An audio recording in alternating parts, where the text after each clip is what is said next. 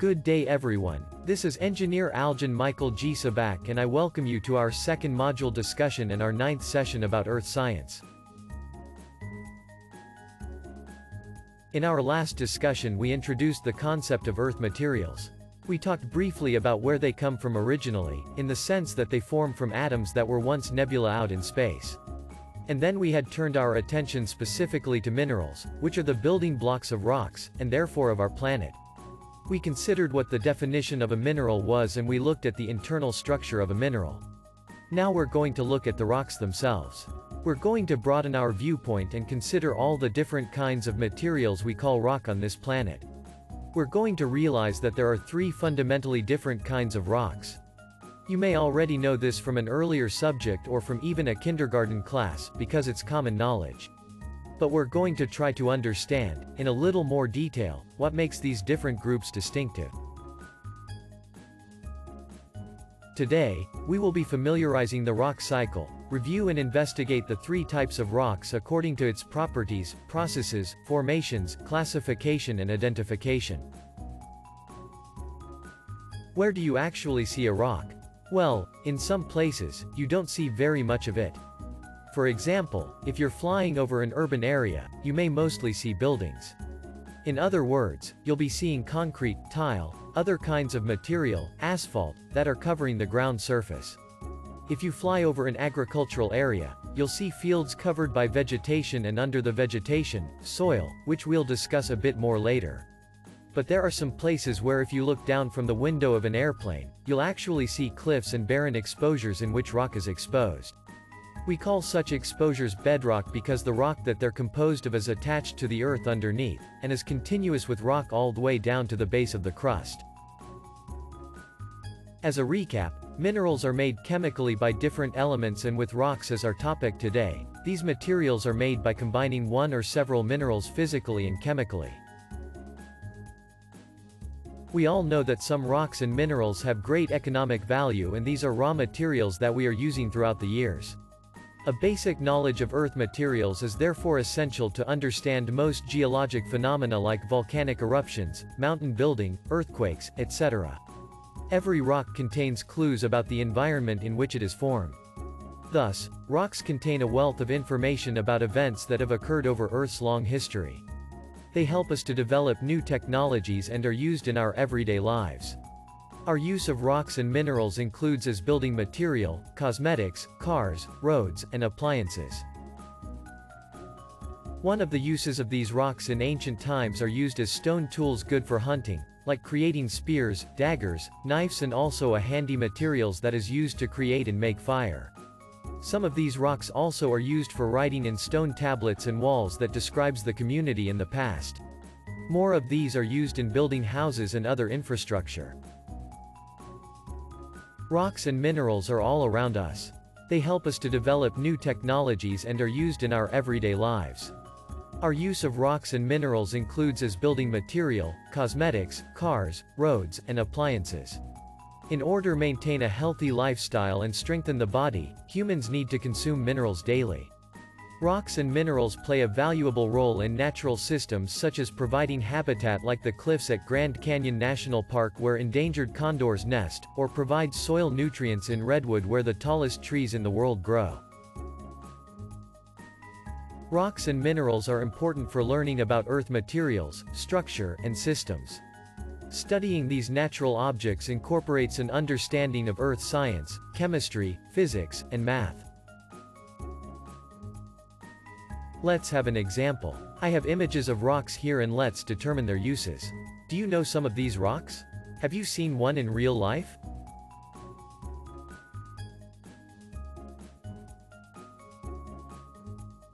The first rock is what we call marble. Marbles are used principally for buildings and monuments, interior decoration, statuary, tabletops, and novelties. Color and appearance are their most important qualities. Resistance to abrasion, which is a function of cohesion between grains as well as the hardness of the component minerals, is important for floor and stair treads. It is used for its beauty in architecture and sculpture. It is used for its chemical properties in pharmaceuticals and agriculture. It is used for its optical properties in cosmetics, paint, and paper. It is used because it is an abundant, low-cost commodity in crushed stone prepared for construction projects. Marble has many unique properties that make it a valuable rock in many different industries. The second rock is what we call sandstone. Sandstone is used on domestic construction and housewares even in prehistoric times. It is a popular building material from ancient times since it is relatively soft, making it easy to carve. It has been widely used around the world in constructing temples, homes, and other buildings. It has also been used for artistic purposes to create ornamental fountains and statues. Some sandstones are resistant to weathering, yet are easy to work. This makes sandstone a common building and paving material including in asphalt concrete. Because of the hardness of individual grains, uniformity of grain size and friability of their structure, some types of sandstone are excellent materials from which to make grindstones, for sharpening blades and other implements. The third one we have is a rock called slate. Most of the slate mined throughout the world is used to produce roofing slates. Slate performs well in this application because it can be cut into thin sheets, absorbs minimal moisture, and stands up well in contact with freezing water. A disadvantage is the cost of the slate and its installation in comparison with other roofing materials. As a result, in new construction slate is mainly confined to high-end projects and prestige architecture. Slate is also used for interior flooring, exterior paving, dimension stone, and decorative aggregate. Small pieces of slate are also used to make turkey calls. The photos on this page document several uses of slate. Historically, slate has been used for chalkboards, student writing slates, billiard tables, cemetery markers, whetstones, and table tops. Because it is a good electrical insulator, it was also used for early electric panels and switch boxes. The fourth one is clay. The use of clay in pottery making antedates recorded human history, and pottery remains provide a record of past civilizations. As building materials, bricks baked and as adobe have been used in construction since earliest time. Impure clays may be used to make bricks, tile, and the cruder types of pottery, while kaolin, or china clay, is required for the finer grades of ceramic materials. Another major use of kaolin is as paper coating and filler. It gives the paper a gloss and increases the opacity. Refractory materials, including fire brick, chemical ware, and melting pots for glass, also make use of kaolin together with other materials that increase resistance to heat. Since ancient times, clay soil has been used for construction because of its extraordinary properties. Clay can be made into adobe bricks by drying it in the sun or by burning it as fire. Clay has the ability to be molded into different sort of shapes and structures when water is mixed to it. The last one we have is what we call granite. Granite has been in use for thousands of years as dimension stone, construction material, decorative, and architectural stone. The natural stone has also been used in bridges, paving, and in multiple exterior projects. As an elegant and prestigious material, granite is ideal for a range of interior projects. Granite is also used in buildings, bridges, paving, monuments, and many other exterior projects. Indoors, polished granite slabs and tiles are used in countertops, tile floors, stair treads, and many other design elements. Granite is a prestige material, used in projects to produce impressions of elegance and quality. Rocks are of great resource value, some directly and some as constituents of minerals. Soils are derived from weathering of rocks. Almost all types of building materials used for paving roads, floors, or building walls of houses come from rocks. They are a source of precious metals like gold, platinum, and copper. It has an utmost economic importance to man. It is a source of minerals. Some rocks are a source of a mineral such as gold, diamond, limestone, and petroleum e.t.c., which can be exported to provide foreign exchange to a country. Petroleum, coal, limestone, and derived from sedimentary rocks, while gold, diamond, and tin are derived from igneous and metamorphic rocks. Second is it is a source of fuel. Sedimentary rocks like petroleum and local are a source of fuel for domestic and industrial uses. Third is it is for construction purposes. Some rocks like granite and sandstone are quarried and used for road, bridge and building construction. Fourth is it also serves as a tourist center.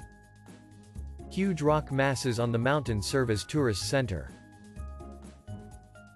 Fifth is it acts as an ornamental. Some beautiful rocks such as marble can be polished as an ornament for decorating floors, walls of building, churches and tombstones. Sixth is it is a source of food nutrients. Rock salts such as sodium chloride from sedimentary rocks provide minerals used in cooking. 8 is that it is an important factor on the formation of soil. Soil are formed from the disintegration of rocks. Lastly, it is a source of metals. Rocks are source of metals which are derived from mines such as gold, iron and aluminium. Geologists study rocks because they contain clues about what the Earth was like in the past. We can assemble a historical record of a planet and trace events that occurred long before humans roamed our planet.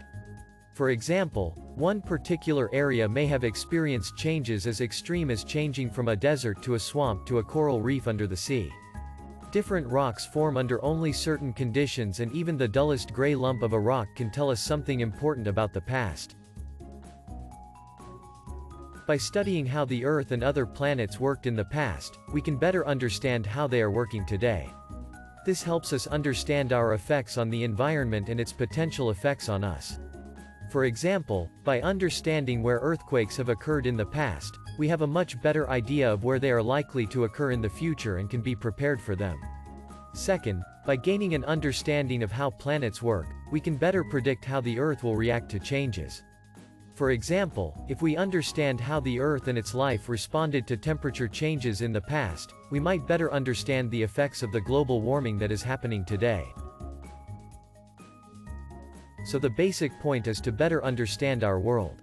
This helps us to better coexist with nature and reap the benefits that it has to offer. Now we already the uses and importance of rocks. Let's now define what is a rock. Rocks are naturally formed aggregate of mineral matter constituting a significant part of the Earth's crust that can be either consolidated or non-consolidated, either monomineralic or an aggregate of mineral species, can be formed by inorganic processes, but some may be biogenic in origin and identity as determined by texture and composition. There are three basic types of rock: igneous, sedimentary, and metamorphic. Extremely common in the Earth's crust, igneous rocks are volcanic and form from molten material. They include not only lava spewed from volcanoes, but also rocks like granite, which are formed by magma that solidifies far underground. Sedimentary rocks are formed from eroded fragments of other rocks or even from the remains of plants or animals. The fragments accumulate in low-lying areas like lakes, oceans, and desert and then are compressed back into rock by the weight of overlying materials. Sandstone is formed from sand, mudstone from mud, and limestone from seashells, diatoms, or bone-like minerals precipitating out of calcium-rich water. Metamorphic rocks are sedimentary or igneous rocks that have been transformed by pressure, heat, or the intrusion of fluids. The heat may come from nearby magma or hot water intruding via hot springs. It can also come from subduction, when tectonic forces draw rocks deep beneath the Earth's surface. With the definition of each respective types of rocks. These earth materials are classified according to its texture, color, particle shape and particle size. Each of which has a different and unique characteristics, since each rock has its own defining process on how it was formed. Inside the crust, rock components are slowly but constantly being changed from one form to another, and the processes involved are summarized in the rock cycle. The rock cycle is driven by two forces.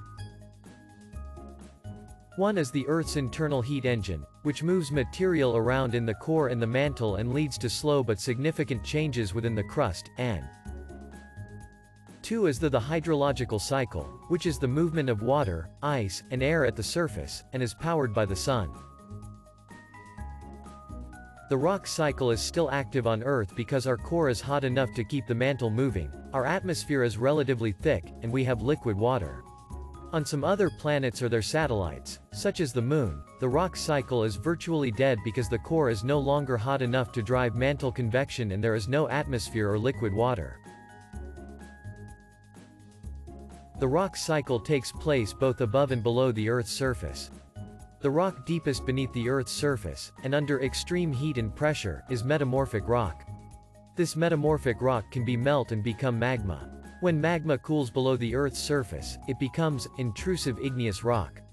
If magma cools above the Earth's surface, it is extrusive igneous rock, and becomes part of the outcrop.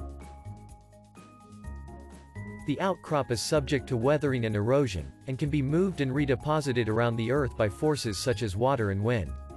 As the outcrop is eroded, it becomes sediment which can be buried, compacted, and cemented beneath the Earth's surface to become sedimentary rock.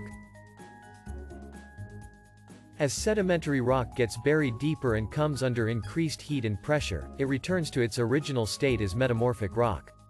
Rocks in the rock cycle do not always make a complete loop. It is possible for sedimentary rock to be uplifted back above the Earth's surface and for intrusive and extrusive igneous rock to be reburied and become metamorphic rock. In all of the processes mentioned on above, everything goes back with the molten rock which is called magma, which is formed by melting that occurs with the Earth's crust and upper mantle.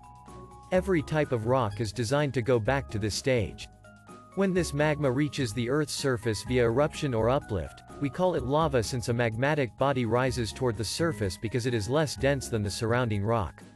Eventually, this molten rock solidifies, a process called crystallization or solidification. The resulting rock then is called an igneous rock, igneous intrusive if it is formed below the Earth's surface, or igneous extrusive if it is formed above the surface.